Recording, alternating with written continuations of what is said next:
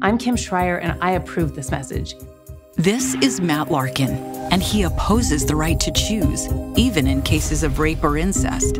I don't believe in the exceptions for rape and incest and things like that.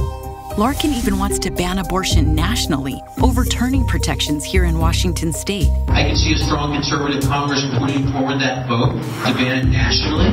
An extreme ban on abortion. That's what Matt Larkin supports, and that's why we can't send him to Congress.